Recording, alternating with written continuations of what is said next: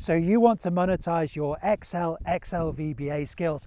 Great. Let's talk about the 3 seasons, what I call seasons, phases you're going to have to go through if you're going to go full-time with your Excel VBA skills. So I'll talk about 3 seasons. The first is hobbyist, the second is part-time, the third is full-time. So let's talk about each one and the things you should be doing at each stage to move you on to the next stage critically. So if you're a hobbyist, then you have a full-time job, occupation, doing something else, and you're developing a love for Excel. You know, you're loving the functionality, you might be getting into VBA, Power BI, whatever it might be, and then you might be falling in love with the most important thing, which is doing jobs for other people, creating value for other people. So at this stage, you've got to make sure you fall in love with the process.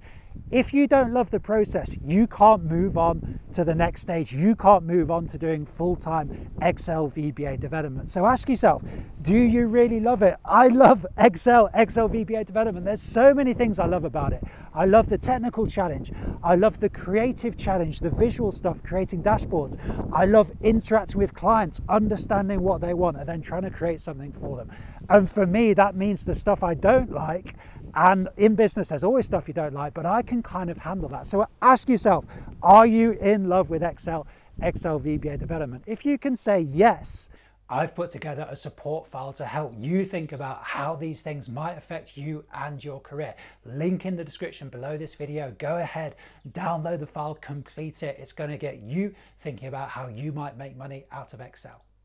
And you're doing it on the side, then maybe you're ready to move on to it being a part-time thing. And what's this going to mean in practical terms? Well, it means you're getting paid to do some Excel projects. And how do you get paid to do Excel projects? Well, you can see the other videos in the series in order to understand how to do that. But at the same time, and this is probably the critically important and difficult thing, you're going to have to scale down your current occupation, whatever that might be, in order to create some more room to do part-time VBA Excel development. And this is often the really difficult thing, but if you have some kind of flexible working, I don't know, like there's so many different ways this could work. Could you work 4 days a week rather than 5 days a week? Could you work from home to free up that time that you might spend commuting to do Excel VBA development on a part-time basis? And then you've got to consider, how are you going to manage the relationship with your current employer?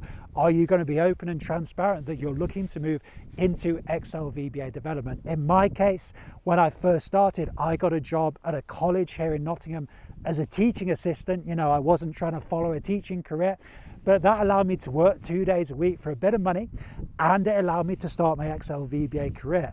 In my case, I was totally open and transparent with my employers, and they kind of bought in to what I was trying to do. And in the end, they ended up as one of my Excel VBA customers. So in my case, that's how I was able to make it happen. But if you are having success on a part-time basis, then it might be time to take the plunge. And at some point, you are going to have to take that leap of faith. You might not be totally sure you'll be able to make it work long term, but I think it's worth it, because if it does work long term, it's so satisfying. It's such a great career to have if you can make it work. So what are kind of the key things you're looking for here? Well, if you're in the part-time season, then you're looking to have enough customers to make the business sustainable full-time, including paying yourself a full-time salary, of course.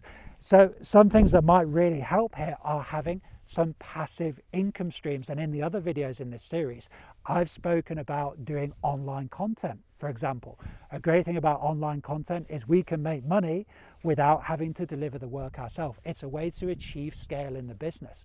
So hopefully you've started some online content. You might be able to just monetize that. It could be YouTube revenue if you've had some early YouTube success.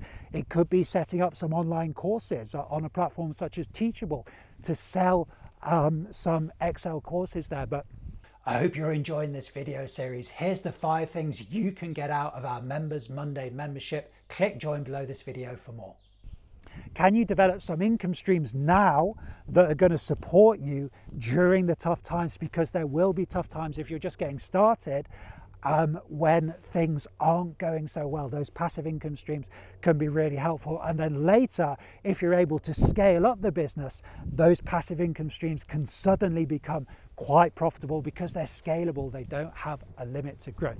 So there's the 3 seasons that I went through in being an Excel VBA developer, a hobbyist to a part-timer to a full-timer, and they're the key things you've got to be thinking about. But the most important thing is, are you really in love with Excel? Do you love the process of Excel VBA development? That's the key question you've got to ask yourself.